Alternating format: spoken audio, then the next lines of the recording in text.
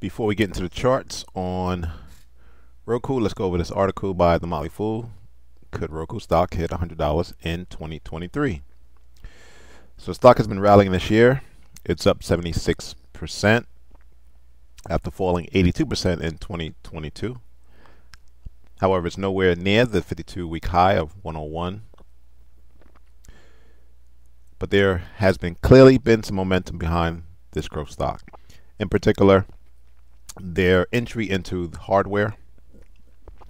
Now, if you don't know about Roku, they are a streaming device company, and they bring in ads from online. But the soft ad market that we saw last year as interest rates went up has put a dent in Roku's revenues. So they made a pivot into hardware. This I didn't know. Last year they announced the line of smart home products, including plugs, doorbells, cameras, and other items. When Roku released its latest earnings in April, the revenue growth came from the hardware sector, the devices, rather than the platforms-related revenue, which makes sense, right? As companies cut back on their spending. There's just a diagram showing the sales broken up by platform revenue and then the hardware revenue.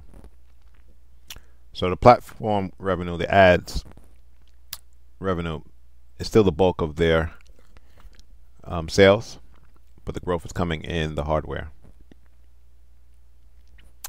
However, device margins have normally been negative for the company, and with Roku's TVs needing to compete and win some market share, they may have to lower their price points for the devices, which is going to hurt, margins overall. Last quarter, despite Roku's total revenue rising by 1% year over year, gross profits fell by 7%.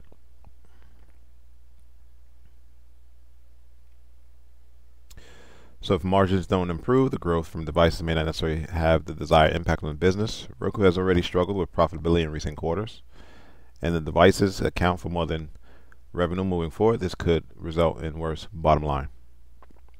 And you can see the operating losses have taken a tick up from the fourth quarter to the first quarter, and that's going to be key as we get into the charts. So there's a lot of excitement around the Roku stock, but the fundamentals still aren't great right now. And when we get into the charts, we're going to assess the technicals.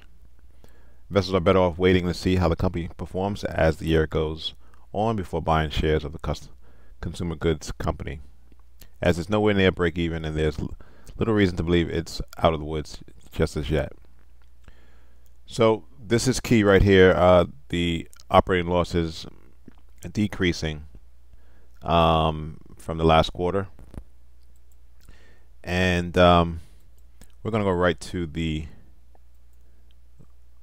let's just go to the monthly chart just so we can get a big picture. Roku's selling near the lows. This was a beautiful monthly bias level, which was the catalyst for the stock at the pandemic lows, going from 60 all the way to, wow, almost $500. Helicopter money went away. We had a break below 278, and that's all she wrote. All right, so let's go to the weekly chart, and we can see that price did come into a weekly bias level at $53. So we had a rally in price, a basing candle, and then a rally higher. Came into the zone once, twice, and because there were no remaining unfilled orders below 54, the third time it came in, it had to go down even lower to find those unfilled buy orders. However, it did find it, and then the stock has been off to the races since May. Now, prices find themselves nipping at the nose of the lower end of the daily sellers level at $78. You can see for the week it is forming an inverted hammer candle. So there's a lot of selling pressure up at the $76 level.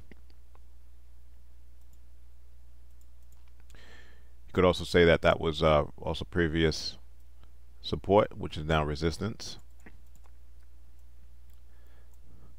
So the article mentioned, can Roku hit $100 this year? Well, we're already in June. I'm going to say no, it cannot, just based on the fundamentals alone. When it comes to the technicals, we do see some selling wicks, and we also do see another resistance support level at the $100 level. So even if price breaks through the daily sellers level at $78, even if it grinds higher over the second half of the year, just like it did back in February and just like it's doing now in June, we should get the seller stepping in.